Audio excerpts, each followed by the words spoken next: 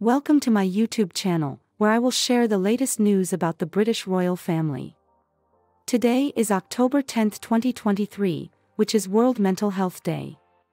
And did you know, Prince William and Duchess Kate joined a forum to raise awareness about this issue. William and Kate went to the city of Birmingham, where they hosted a youth forum to mark World Mental Health Day. This is one of the topics that the royal couple have supported and promoted many times in their career. They want to convey the message that, to improve our resilience and overall mental health, we need to enhance our ability to recognize and manage our emotions. Today's event is called Exploring Our World of Emotions, focusing on understanding our own emotions and building positive relationships that can be the foundation for our mental health.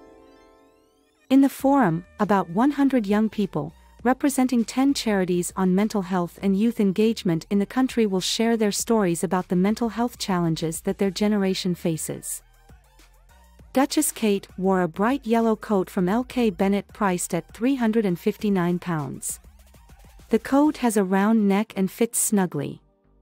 Under the coat, Kate chose a black t-shirt along with a pair of black trousers. She also left her familiar light curly hair down her shoulders. The Duchess did not carry a handbag and also did not wear too much makeup. She completed her look with a pair of black high heels. Prince William and Duchess Kate want young people to have a voice so they can explore what they can do to better understand and manage their emotions, as well as discuss possible solutions for them to take care of their own and each other's mental health. The royal couple will participate in a series of workshops focusing on emotions, relationships, and community action with young participants.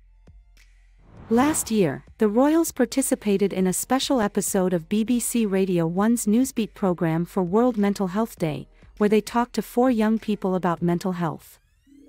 In 2016, the couple, along with Prince Harry, launched the Heads Together campaign, aimed at challenging the stigma around mental health and encouraging more people to speak up. This comes as William and Kate's Royal Foundation revealed new evidence of a generation of young people in crisis in this country.